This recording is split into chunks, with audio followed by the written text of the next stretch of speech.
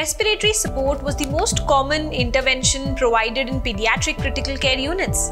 Recognition of the risks associated with invasive mechanical ventilation has led to greater use of non-invasive methods of respiratory support in specially acutely ill children, such as including a high-flow nasal cannula therapy, a continuous positive airway pressure, and various other non-invasive ventilation methods. Now, the optimal first-line mode of non-invasive respiratory support for acutely ill children is not well known as yet. Hello and welcome to Medical Dialogues Journal Club, your daily dose of health and medical news. I am Dr. Nandita Mohan, and today I am going to talk about a very interesting trial, which is a randomized clinical trial that was conducted to check the effect of high-flow nasal cannula therapy versus a continuous positive airway pressure therapy on liberation from respiratory support in acutely ill children who have been admitted to pediatric critical care units. In acutely ill children clinically accessed to require non-invasive respiratory support in a pediatric critical care unit, can the first-line use of high-flow nasal cannula therapy be non-inferior to continuous positive airway pressure in terms of time to liberate from all forms of respiratory support?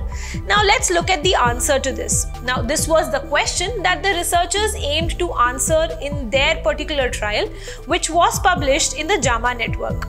The authors conducted a pragmatic, multi-center randomized non-inferiority clinical trial in approximately 24 pediatric critical care units among 600 acutely ill children aged between 0 to 15 years who were clinically assessed to require non-invasive respiratory support.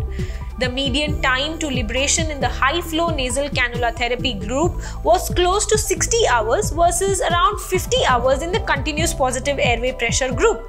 Now, in simple words, this met the criterion for non-inferiority.